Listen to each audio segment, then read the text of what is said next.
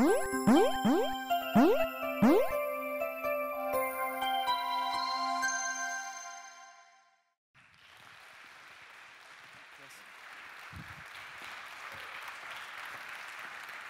everyone doing? Hey, everyone at Casual Connect wants to be an 800-pound gorilla, am I right? I think so. Doesn't sound like an enthusiastic group. If you haven't had caffeine yet, I'm your caffeine. So what do I mean by that? An 800-pound gorilla means that you've found that hit, that one thing that is the next mass phenomena. And of course, you're right now probably trying to come up with the next freemium game on Facebook Canvas, Android, iOS, launching game after game after game, trying to find that next hit. Now, the reality is there's huge competitors that we'll walk through today that can outspend you on marketing and people. So you can keep going and trying to do the same thing over and over again, or perhaps there's a different way. So that's what this talk's about today. My name is Matt Hulett. I run Gamehouse, a leading company in cross-platform casual games located here in the intergalactic headquarters of Casual Games, Seattle, Washington. Shout out for Seattle. Yes. Okay. So the agenda today is to talk about really first the landscape of games, both social on Facebook and on mobile. And then we'll talk about your odds of actually being the 800-pound gorilla, and then discuss some strategies that will help you, hopefully, in how to pursue your dreams and be that 800-pound gorilla. So let's set the stage first. So last year, I think in this very same stage, Sean Ryan, who runs games at Facebook, said that this was the year that casual games take off. And boy, was he right. So if you look at app data year over year, arcade has grown 490% year over year in terms of traffic. Casino has grown 90% year over year in terms of traffic. There are 230 million people on Facebook playing games, approximately a quarter of all of Facebook. And on an unduplicated basis, 400 million people are playing games on Facebook. So half of Facebook's audience is playing casual games, and relatively the same size on mobile. So never before, and I don't have to tell you guys, never before has it been a great time to be doing what we're doing today. That's fantastic. So if you're probably like me, in fact, I'm in the midst of transforming a traditional PC download business into a freemium social business. And if you're like me, you realize that building games as a product is very different than building games as a service. You have to hire slightly different types of people. You have to have BI folks. You have to have systems at scale. You basically have to not only build a fantastic, innovative game, but you actually have to transform the way that you run your company more so than you've ever done in the past. Okay. So that's the landscape that we're talking about today. So what's going on with the business model? Now, I don't think anyone here is going to tell you that the future is paid. In fact, I think we all know that the future is not paid. So if you look at, this is data from App Annie and XYO Logic. If you look at the data in terms of top rankings and where titles are moving in terms of business model across all the popular categories and genres in gaming, you'll see that paid is actually on the decline. Is it because people are being transported to Mars and not playing games? Absolutely not. Games are actually taking off in freemium. Freemium now is actually 80%, 2-to-1 more popular than paid. About 80% of overall gaming and mobile now is on the iOS platform, which is fantastic. Now, the other thing that you'll notice with these green bars is that some of these categories are taking off very rapidly. In fact, in the hidden object category, there's still a little bit of growth in paid available still, but you see that there's a little bit of growth in freemium. Well, those two players in that space are Mystery Manor from Game Insight and Disney's Gardens of Time. And those companies have been around not only a really long time on that platform, but they're also not the incumbents in this space. They're not the traditional competitor. In fact, if you look at all of the categories that are growing, it's not necessarily true that the incumbent in the traditional paid space becomes the winner or is the fast-growing company. So the good news is fast-growing, nimble companies can win. In fact, and I'm sure Dean Takahashi is here somewhere, at the VentureBeat Mobile Beat conference, Mark Pink has predicted in the next 5 to 10 years, a new innovative company in the mobile space could take off organically and change the whole landscape of the marketplace. If you take that data and also look at what's happening outside of our space, you see amazing things happening with like Kickstarter. Look at the Ouya Android-based console that raised over $3 million in 2 days. taking on the top 3 console folks. There are massively interesting things happening for companies that are nimble. And in fact, I would call companies that are nimble and very fast, I call us the monkeys of the space. We're very nimble. So why am I calling us monkeys? I don't mean to discredit us. It's cool. So let's first use some imagery from Darwin, not to make any religious references, but in terms of analogies. So right now, most of you are in the primordial soup. Yuck. The primordial soup is made up of this. There are 120,000 active games on iOS right now. 120,000 games, going after about 200 million plus worldwide gamers for about a revenue of about $5 billion. On Facebook Canvas, there's about 5,000 games on Facebook. And it is a very, very crowded, messy place to be. Not many of you are going to actually evolve to be what I call the monkeys. The monkeys in the space are, I would call, the mid-tier companies that are in the 10 to 40 size ranking on either Facebook or iOS. Those companies are actually very nimble. They know how to use tools. They're starting to work in tribes, understand specialization, and they're very nimble to the ways of the marketplace. Very few of you are going to actually evolve from primordial soup to a monkey. In fact, it was such a small number, I didn't want to put it in the slides because it was somewhat depressing. Very few of the monkeys will actually evolve to be the 800-pound gorilla. And we've seen this to date. Some of us who've been in the casual space here, and maybe this gentleman's in the audience, have grown to be a gorilla in the space. If you look at, for example, King has grown from 0 to number 2 in the Facebook space in an amazing way. So you could argue that King has actually been able to migrate from a monkey to a gorilla. And of course, there's always the T-Rex. And the T-Rex is the big players in the space that are the folks that can outspend you in marketing and teams. And that's kind of like the Zyngas or the EAs of the world.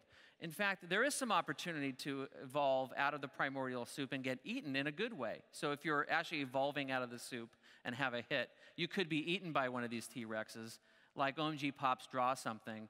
It was a good way to be eaten for investors and the employees of that business. The other side of the T-Rex, the predator that destroys everything in its path, is they could also destroy you. For example, getting into Ville space is probably not the ideal strategy in that environment. So is all hope lost? Should you not try to actually go for the brass ring? That's not the point of this presentation. The point of this presentation is to figure out how can you actually break through. And the two big things to break through are discoverability and innovation. Easier said than done. So as a game developer, you have to step back and decide how are you going to approach the market. So you have an approach of Facebook Canvas, or you have an approach on mobile. Or you have an approach on both. You could try to do both. On Facebook, it's extremely expensive to run a games as a service. It's easier, though, to iterate. You have no submissions process that you have on app stores. And in addition to that, you can iterate very quickly and federate customers across your games and cross-pollinate. Those are things you don't get to do as well on Android and iOS. On iOS, in particular, you have the submission process, and you also have monetization that's about 2x Facebook Canvas, but you have the discoverability issue. In the middle of that, you have Facebook that can provide some leverage for you. For example, Facebook connected games tend to do better in iOS because of Facebook's promotion of those games in their Facebook iOS app, and then consequently their adaption and incremental improvements on Facebook App Center in 15 different countries. These are all things that can help you be an 800-pound gorilla. But the problem with being an 800-pound gorilla with a small developer is that there's a massive amount of tools that you have to start thinking through. And if you try to do all of those things at once, it's going to be very, very, very difficult to do.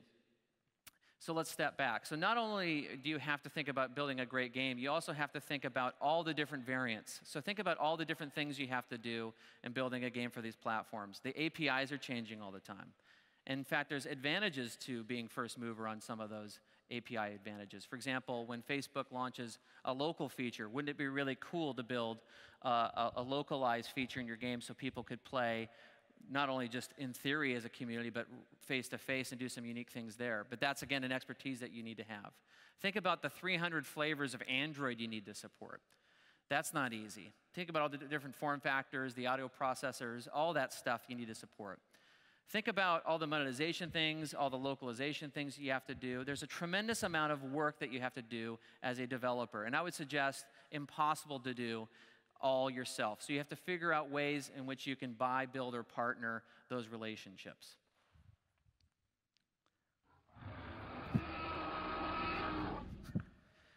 Did anyone see a T-Rex? That's the best acting I can do. I was Patrick O'Houlihan in The Leprechaun in 8th grade, and that was my last performance in Kellogg Middle School. That's the best you're going to get. So what do? So some examples of which you can build tools and partner that we've gone through that could be helpful advice is, first off, it's always good to partner with somebody who's of equal size so that your fates are intertwined and that there's no lopsided advantage over the partnership. So if you partner with someone very large, the terms get more egregious. So I'd advise you to partner with someone of like size, a like-size monkey, for lack of a better term. So for example, we have been working with the developer Lima Sky, who's the developer of Doodle Jump. We are their publisher for Android. They approached us to work with them on Android because Android is extremely complex to work with, not only App Store management, but also all the different Android variants and different performance intricacies on Android. And so they're about number 30 on Android now. They've been as high as number 10, and we work with them very actively to get higher up the charts. And that's an expertise that they felt that they could outsource or partner with us on because they just couldn't do it themselves. In addition, I think what we're all trying to do is actually do simultaneous releases to both Facebook and iOS. And so for the last year, as I've been transforming our business, we've been working on technology to do near simultaneous releases of our games both on Canvas and iOS, and hopefully in the future HTML5, which admittedly is not there yet. So for example, we're launching a next version of Collapse Blast, our popular Facebook Canvas game, on iOS next month. And so we're excited to do that, and it's expertise that we've built over time to do cross-platform BI and also entitlement management and back-end management. So in conclusion, and then we'll take questions, this is really the dawn of a new era. There's never been a better time to be in the casual game space. I think we all know that. Of course, everyone has realized that, and it's a very crowded space. And you have to innovate and solve for discoverability. And I would suggest to you the best route forward to building an innovative game is also to partner, and to partner with somebody who's of equal size that wants to work with you. In fact, if you want to talk to some very great game professionals for some advice, talk to our booth folks who know download, mobile, and social quite well, and we'd be more than happy to talk to you. So in conclusion, that's my speech, and I'd love to open it for questions.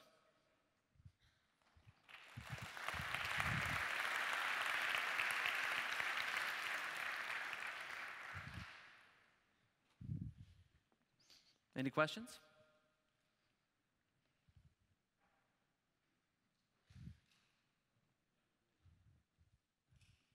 This gentleman over here.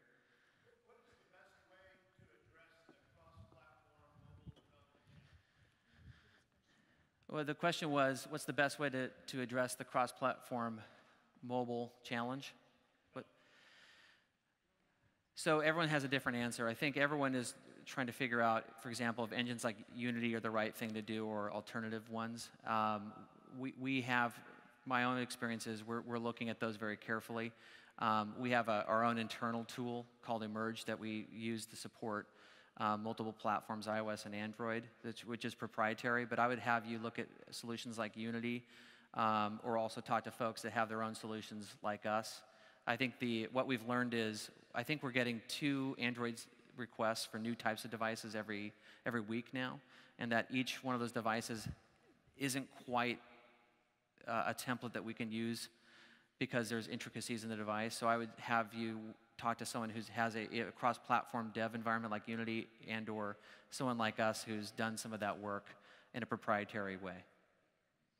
It's a good question. The 300 flavors of Android. Any other questions? There's one way in the back. You're going to get your exercise.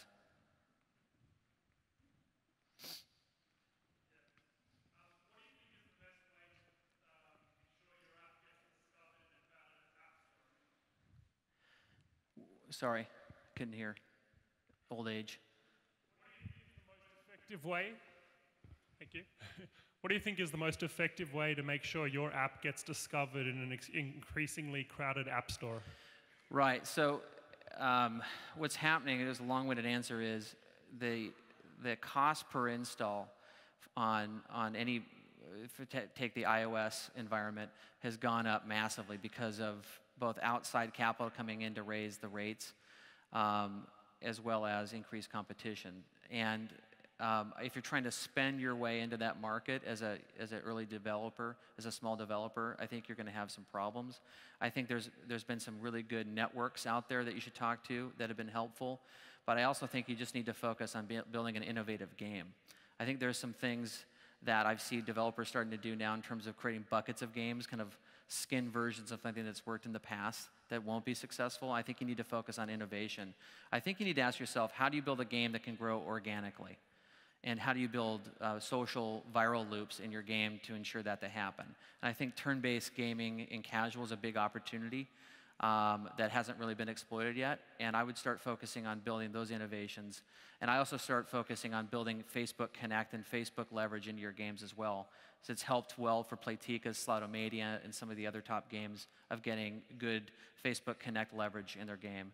But I wouldn't focus so much on spend. I think the large guys are obviously raising their rates, and they're not going to go down anytime soon. So if you're trying to outspend them, I wouldn't play that game. It's a little bit like the early days of the web. Like the biggest guys in Google AdWords always won. So I just focus on building the most innovative game and focus on those platform leverage points that you can use to help grow your app. Question in the middle. Hi, I was just wondering if you agreed with Paul's keynote this morning about the PC downloadable market, and if that's a growing space and a good place to be for casual developers. Paul Thielen, I never listened to Paul Thielen's speeches. It's a joke. Paul's probably in here. No, it's definitely, so, you know, the PC download space is definitely on the decline. It's not a space that's going to grow. I think in the manner, this consumers aren't going away. They're just doing different things. They're playing games on the graph in the app stores. And, you know, we've been in the space for quite a long time. Have kind of taken a hard pivot to focus on freemium, first on Facebook Canvas and app stores. But we've definitely seen it. In our own numbers, you just see people playing less. And when you ask them why, it's because they're going elsewhere. Their eyeball share is going to the other platforms. How fast is that decline? It's up for debate, but it's definitely on a secular decline. And the good news is a lot of those same games, whether it's cloud, whether it's freemium, can be consumed and enjoyed in other platforms. But the manner in which people actually access that content's definitely changed. People don't want that content in the same manner they used to. They want it in different ways.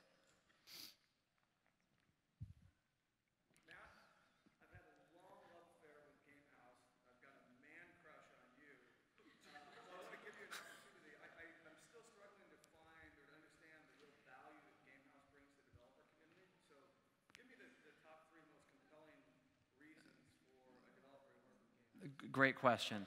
And it was not a planned question. And this is the last question, apparently. And we're going to, this is, you know, I'm already stammering. What do I do about the man crush? If everyone can hear this, Ron Powers at PopCap has just declared that he has a man crush on me. So, look, on a download side, we're, you know, strong number 2, number 3, and we're very aggressive.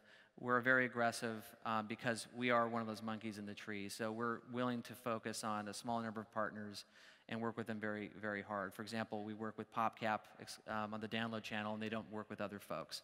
So we're willing to do things that are unique and different on that side. We are not we don't have a capital constraint. We're part of a public company that has a lot of cash, and we're willing to make smart bets. And we're also very adept at mobile. We've been in the mobile space for 8 years. At one point, we were on every Java Brew device, and now we support every 300 different variants in Android. I think we have a unique expertise there to take your games cross-platform. So I think we're one of the more nimble folks in this space and willing to work with people in a non-templatized way, in a very developer-friendly way, which I think is a more unique approach than some of the other folks you might talk to. That's about as salesy as I can get after you said you have a man crush on me. I think that's the last question for time. Thank you very much, everybody.